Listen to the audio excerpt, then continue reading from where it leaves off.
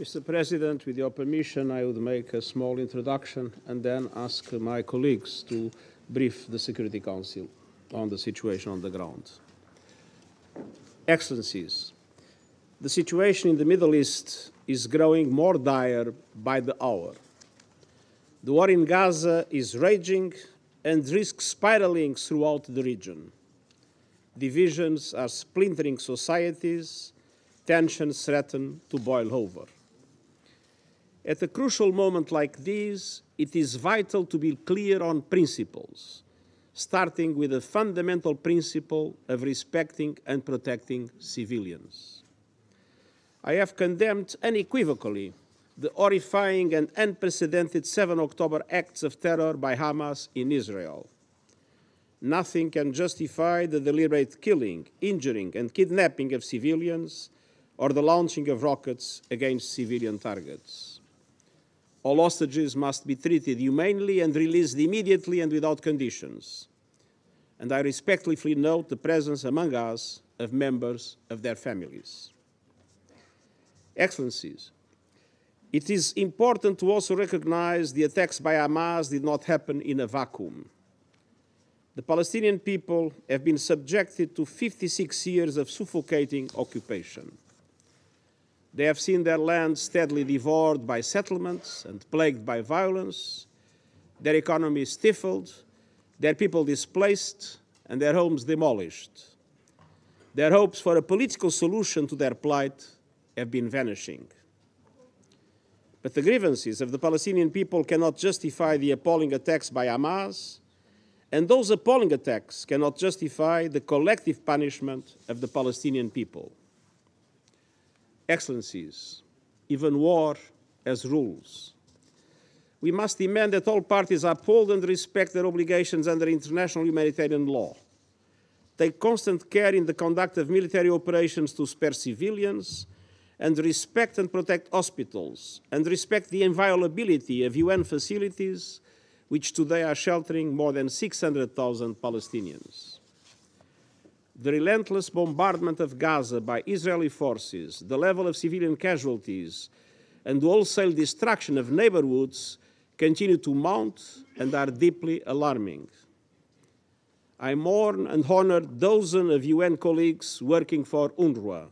Sadly, at least 35 and counting, killed in the bombardment of Gaza over the last 2 weeks. I owe to their families my condemnation of these and many other similar killings. The protection of civilians is paramount in any armed conflict. Protecting civilians can never mean using them as human shields. Protecting civilians does not mean ordering more than 1 million people to evacuate to the south, where there is no shelter, no food, no water, no medicine, and no fuel, and then continuing to bomb the south itself. I am deeply concerned about the clear violations of international humanitarian law that we are witnessing in Gaza. Let me be clear, no party to an armed conflict is above international humanitarian law. Excellencies, thankfully some humanitarian relief is finally getting into Gaza, but it is a drop of aid in an ocean of need.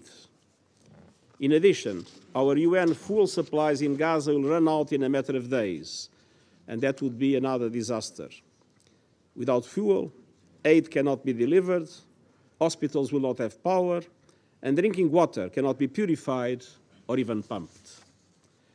The people of Gaza need continuous aid delivery at a level that corresponds to the enormous needs, and that aid must be delivered without restrictions.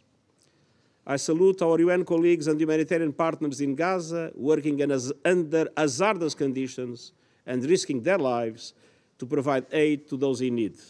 They are an inspiration. To ease epic suffering, make the delivery of aid easier and safer, and facilitate the release of hostages, I reiterate my appeal for an immediate humanitarian ceasefire. Excellencies, even in this moment of grave and immediate danger, we cannot lose sight of the only realistic foundation for a true peace and stability: a two-state solution. Israelis must see their legitimate needs for security materialized, and Palestinians must see their legitimate aspirations for an independent state realized in line with the United Nations resolution, international laws, and previous agreements.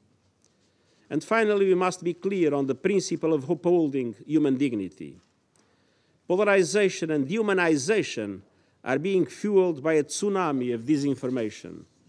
We must stand up to the forces of anti-Semitism, anti-Muslim bigotry, and all forms of hate. Mr. President, Excellencies, today is United Nations Day, marking 78 years since the UN Charter entered into force. That Charter reflects our shared commitment to advance peace, sustainable development, and human rights.